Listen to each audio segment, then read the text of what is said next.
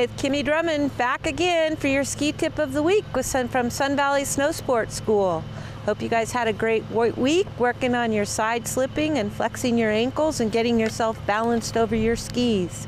Today we're going to talk about what happens with the upper body and our arms and the upper body lower body separation. The lower body starts from your femurs down. So you're just turning and rotating your legs, knees, ankles, and feet. The upper body is from your pelvis up. And that is what you want to keep with the line of gravity to help gravity work you down the hill. That you also, with your hands, you want to keep your hands up because that helps keep you forward. My tip of the week is always keep your hands in your eyesight.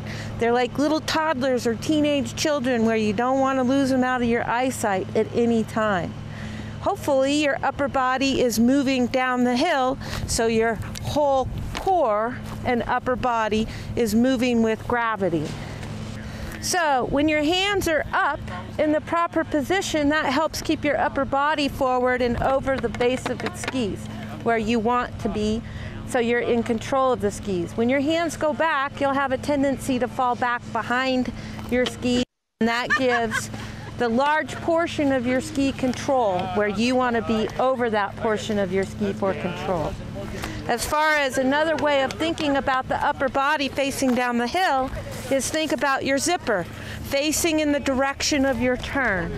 If your turn's a small turn, it will be straight down the hill.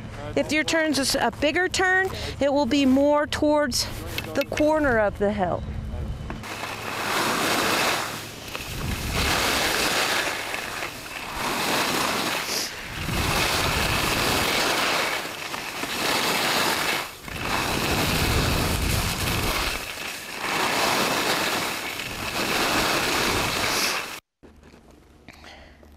Always look up the hill before you go. Go with who you know. I got my eye on Sun Valley, and I'll see you on the hill.